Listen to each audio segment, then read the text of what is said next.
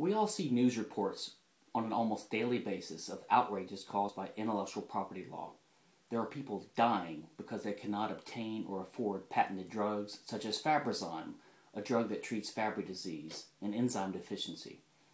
Single mother Jamie Thomas had a $2 million verdict awarded against her for sharing 24 songs. The company NTP used the threat of patents to extort over $600 million out of RIM, the manufacturer of the BlackBerry smartphone. My name is Stephen Kinsella. I'm a registered patent attorney and a senior fellow with the Mises Institute.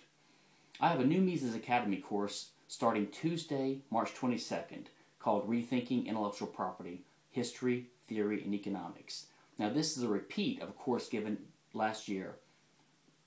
The primary readings for the course will include my monograph, Against Intellectual Property, and also the book Against Intellectual Monopoly by economists Boldrin and Levine.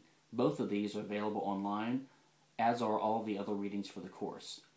The 6 weeks in this course will give us time to cover in depth what IP is, its origins in state censorship and grants of monopoly privilege, arguments for and against intellectual property, whether it's compatible with libertarianism and how it fits in with principles of Austrian economics, and how libertarians could make the mistake in the first place of ever thinking IP as part of a legitimate system of property rights.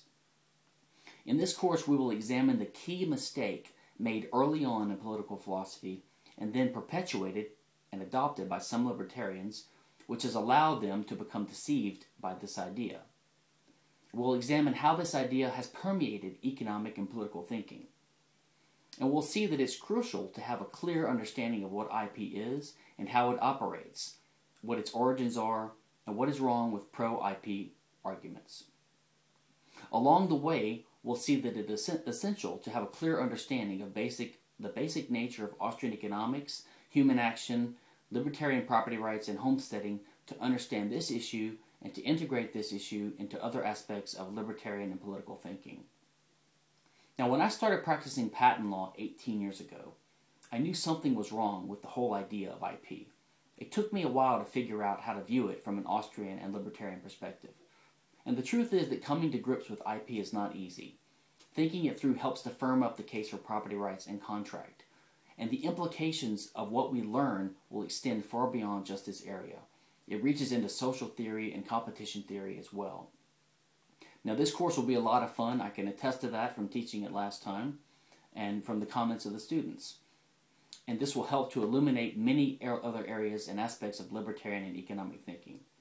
As I mentioned, the course starts Tuesday, March 22nd at 9 p.m. Eastern Standard Time.